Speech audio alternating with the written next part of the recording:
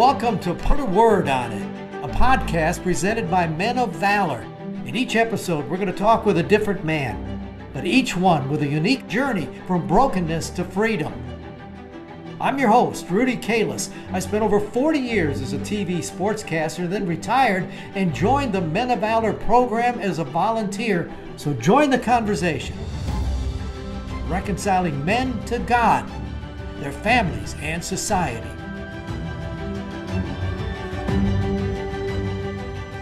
Welcome to another edition of Put a Word on It, brought to you by Core Civic, and we are in Knoxville, Tennessee. This is the new home of Valor Way. This is the new facility for Men of Valor here in Knoxville, Tennessee.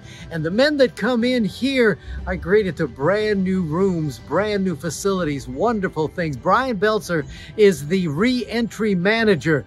He's a native of Knoxville. This is almost like a dream come true, considering where his life was, how it got him to this point where he can invite men into this new home.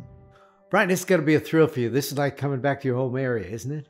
It has been very thrilling, over and above anything I really expected, Rudy. It's been exciting from the minute we first got over here. You know, your whole journey with Men of Valor has been pretty remarkable. Didn't you just walk in and say, hey, I'm going to work with you guys, or what was that story? So I came to a Put a Word on It class, ironically enough, and I had been looking into different prison ministries, and Men of Valor kept coming up and kept coming up. So I went to a Put a Word on It class, and I had never been more sure that I was exactly where the Lord wanted me to be in my entire life. And I met with Tevin afterwards as a volunteer coming new, and told him, hey, I'm going to work here, but until you know that you can hire me, just treat me like I do. So we laugh now and call it my internship. So for about a year, until they were able to hire another staff member, I just worked probably 20, 25 hours a week, teaching classes, driving guys around, and just ministering, doing what we do. Why? It's what the Lord told me to do, Rudy. Well, you know, you've got the background where you can tell these guys, I understand what you've been through. Is that a part of it, is just taking your own experiences and giving guys hope when they get out? Absolutely. So this probably won't be my word, but whom the Lord loves, he disciplines. And I knew when I got out of prison originally, God had called me to prison ministry. And I negotiated with him and said, well, you know, I can serve you better, God, if I got this pool company and I'm making this money and doing all this. Well, the money went away, and I found myself exactly right back where the Lord had delivered me from to start with. So when I got released from that, there was no question where I was going. It's like Jonah going to Nineveh. You're going to get there. It's just how you choose to let the Lord get you there. So I just volunteered. Sign me up. You're the re-entry manager here, right? I am. All right. So guys coming to you, what's your role? How do you get them? How do you decide? What do you do? So this was our first expansion, so we've kind of had to wing it a little bit, but basically we're just doing the same thing that Men of Valor has always done in Nashville. We're able to hire 2 new prison ministers over here for East Tennessee. They're going into the prisons. We have D groups established everywhere in the 3 East Tennessee prisons, plus Knox County, every week. So we're getting to know the guys. You know, we do relational discipleship. We're getting to know the guys in our inside groups. They want to apply for aftercare when they get out. We go in and we interview them, and they will be accepted or denied to aftercare based on some of the criteria that are requirements for getting in.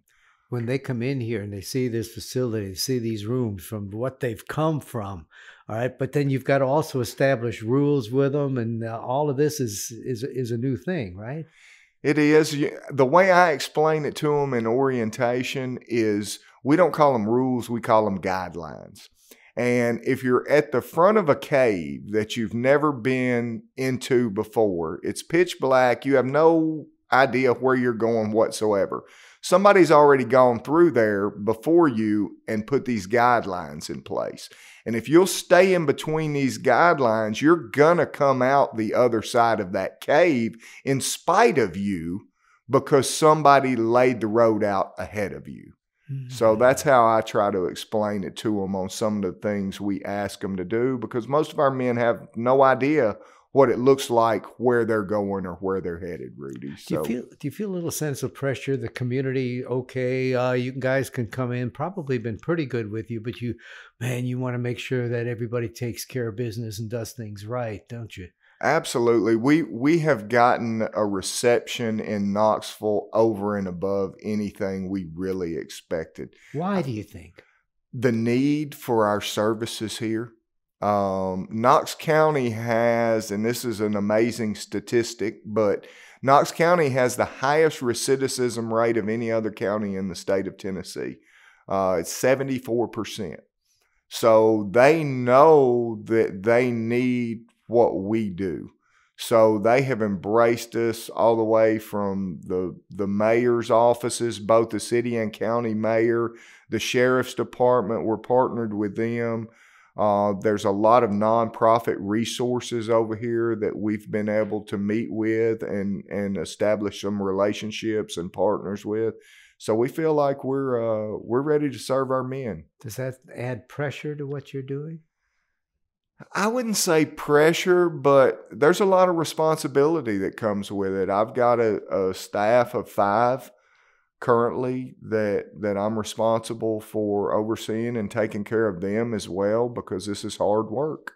And so I have to be mindful not only of the men we're serving, but of my staff that is serving the men, to make sure that they don't get burned out or they're taking proper time off, and because it'll eat you alive if you let it.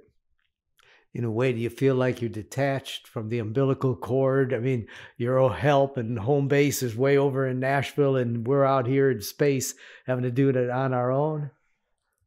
Not really like you would expect. I mean, we've gotten so much support from Nashville. You know, AC and I were the 2 who came over here to kind of lead the charge and get this kicked off. And I mean, anything we've needed, we've had the support and the network there to be able to make it happen. So God continues to open doors, as he always does, for our ministry and his people. And we've gotten to see a lot of that firsthand over the last 15, 16 months that we've been coming over here.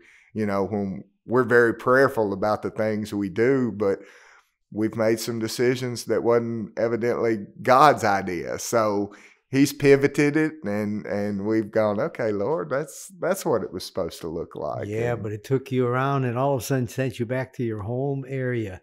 Can you look back with the same determination you had that you said, I needed to be in this ministry? Can you see how all that led to your being here now at a different, more authoritative position? Absolutely. I say all the time, what we see as trials, God's using as training. So all the things that I went through since I left here, you know, I left Knoxville when I was 19 years old with a murder charge, and through the jail system. And now to be back and just be helping, you know, our part of our mission statement is teaching men to be givers rather than takers. Well, this has given me an opportunity to come back to my community and give something back where I took so much from it before. Are guys different that are getting out now? Are they tougher than they were when you got out, or is this mindset the same? I think it's about the same, really. Prison has probably gotten worse condition-wise since I got out, but the mindset is the same. All of our guys have sat around for a different number of years thinking of all the things that they need to make right when they get out. So we encourage them, pump the brakes, slow down. All these things didn't happen overnight, and you're not going to be able to fix them overnight. So, you know, trust the process, invest in your relationship during this year with the Lord, and just watch where he's going to take you at the end of it if you just continue to submit and follow him. I think that's powerful stuff. Don't hit the ground running. Just ease up, take your time with it. Well, you know, we've talked before, but it's Put a Word on It is our program. Have you got a new one for me? I think I gave it a lot of thought, and I think faithfulness is my word for this season right now. And our memory verse from last week was Lamentations 3:22 and 23. And it says, "The Lord's loving kindnesses indeed never cease, for his compassions never fail. They are new every morning. Great is your faithfulness." And God's just been so faithful to provide everything that we need, both for the ministry and in our personal lives as well. I'm very grateful that his mercies are new every morning, and he's been so faithful to just continue to provide everything that we need, Rudy. That's a wonderful word. But you've been faithful too, my friend. Good for you. To the best of my ability, which is lacking. No, you're right where you need to be. Thank you so much. Thank you, Rudy. I enjoyed it. Good to see you again. I love Brian's word, faithfulness. Look how he's been faithful from the very first day when he walked in and he said, I'm going to be a part of this program. And now he's on staff, and now faithfully he is here at the new facility in Knoxville as he invites men to come in, have their lives returned to them, and give them something that is hopeful inside of them. Just wonderful. Enjoyed being with them. Join us again next time as we put a word on it.